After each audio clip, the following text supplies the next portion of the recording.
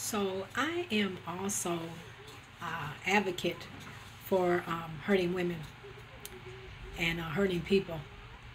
And so I have been asked some questions of, I'll start with one question. I was asked by a lady, a beautiful lady. I was asked, she said that she basically was in a relationship and the guy was all broken up and everything and messed all up when she met him.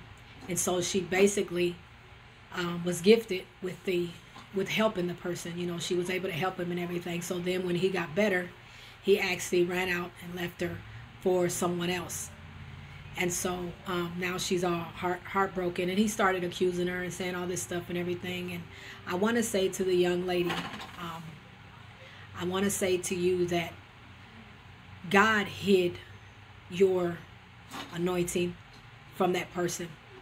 God hid the good things that's inside of you. He hid you because he knew where this person's heart was at. This person waited until they got better. They waited until they were able to function well or whatever. I don't know what they was going through, if they was going through depression or what they was going through, but they waited until they got better.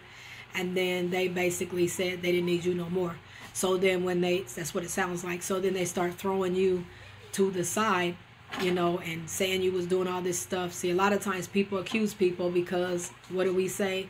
That they're the ones who, they either looking for an excuse to get out or they're trying to, whatever insecurity, whatever the case might be. But I'll say this, that pick your head up, hold your head up high, keep moving forward.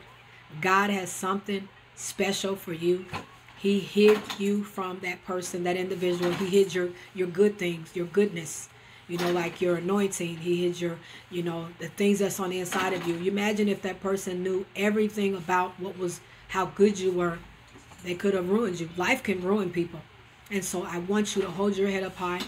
I'm going to continue to keep praying for you. I'm going to continue to keep lifting you up in prayer. And you will get through this. God has something. Let me say this. Rejection is for your protection. So what that person rejected you, accuse you of every kind of person, whatever, that's their problem, not yours. You can recover from this, and you will.